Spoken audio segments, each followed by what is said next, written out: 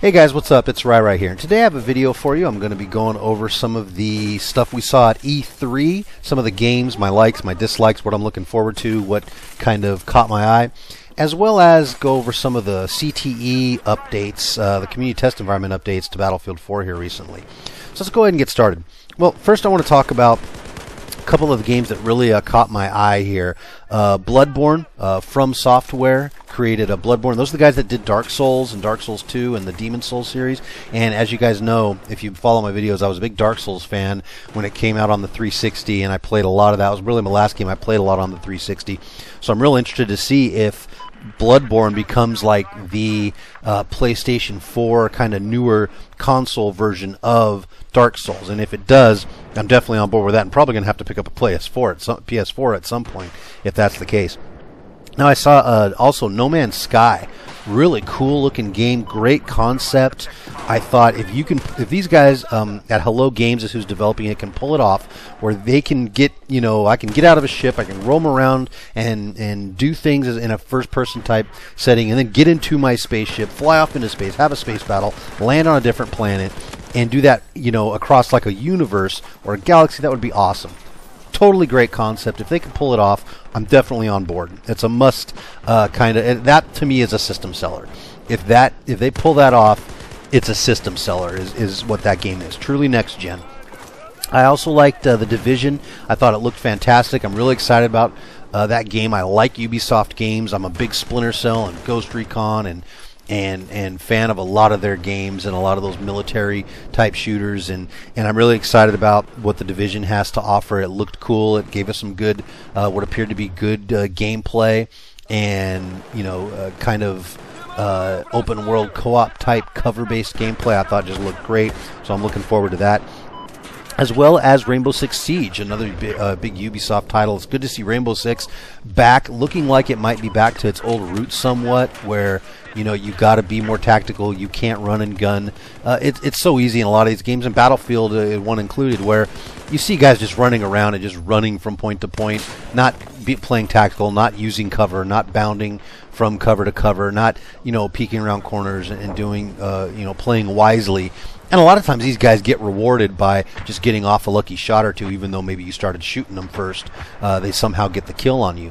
That wasn't like that in Rainbow Six. In Rainbow Six, if you were playing like that, you would have horrible rounds and quickly just want to go back to playing like a Call of Duty or something like that, because you would not be able to hang with the more tactical players. Nice to see that Rainbow Six Siege, at least the demo we saw, looked like it has a lot of those old school Rainbow Six elements back into play. It also looked a lot of fun. It looked like you could shoot through walls if a guy's in the part where they breached through the ceiling and jumped down and shot the guys down on the floor. I thought that was totally cool. Blew me away. I said, okay, if I could do that, I'm getting the game, no doubt. Some of the games I was kind of so on. Sunset Overdrive, I mean, granted, it's not really my type of game. I kind of, admittedly play some of the bro shooter games and some of the sports games, and I'm kind of into some of those. I do like an occasional, fantasy style RPG or something like that thrown in there. But for the most part, I do like the shooters. I do like the the military style games. I do like my sports games. I do like some of those. But it's not to say Sunset Overdrive is not a good game. I think it looks great. I love the art style to it, and it looks funny. And one of my favorite games on the last gen consoles was Borderlands and the Borderlands series, in part because the writing and because the characters and because it was a fun and funny game. And I think it showed you can really do comedy in a game, in a violent first-person shooter well, and make it fun and make it a great experience. And I thought that was just fantastic. And if they're kind of going for that with Sunset Overdrive, I think I might very well be interested in it, even though it doesn't look like it's my really type of game that I usually like to play. So I'm going to take a wait-and-see approach with that, but I do have hopes for it. Same with Destiny. Destiny, I kind of, a lot of hype going around for Destiny. I'm not a guy that always believes in a lot of hype, and what I see is I just see it looks like Halo with a nice new, coat of paint. A lot of the AI is really what kind of got me watching some of these guys play in the alpha or the beta or whatever it is they're playing.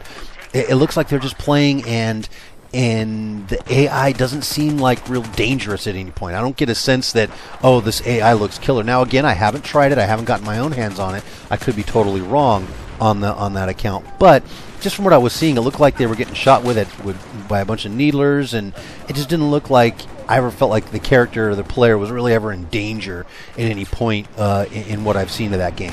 Looks cool. I like the idea of it. I like the co-op. I like the grand scope of things.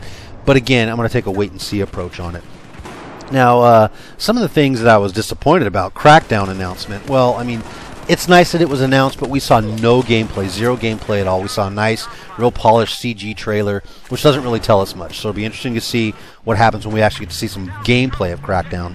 And Star Wars Battlefront, I was hoping to see more than what we saw of them. We saw them playing with models is really what we saw with the DICE and the EA guys in that CG trailer we got.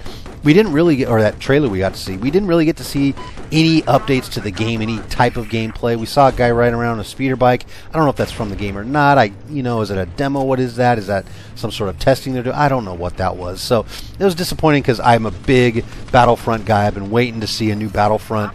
We didn't get one on the last gen consoles, so it would really be nice to see one, and I'm really looking forward to that.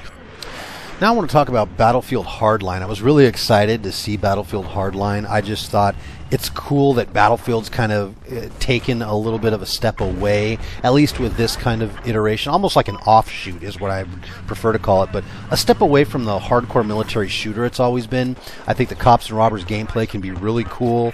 The heist-type gameplay looks a lot of fun and just something different for Battlefield fans. I was really excited to see some of the gadgets, like the grappling hook, like the stun gun come into play, and it'd be really interesting to see how that all plays out. I'm hoping that, fingers crossed, that it launches well, it launches good, that a lot of the stuff they learned from Battlefield 4 in kind of rushing a release is not the way to go. They've lost a lot of fans, I know that way, and that they kind of do it better this time. And from here on out, we want to see these Battlefield games come out ready to go, ready out the box. Not perfect, but playable. And I think Battlefield 4 had a hard time being playable out of the box. And that's going to lead me into talking about the CTE issues. I think finally, with these recent CTE updates that they've instituted, the game plays now like it should have been from the beginning.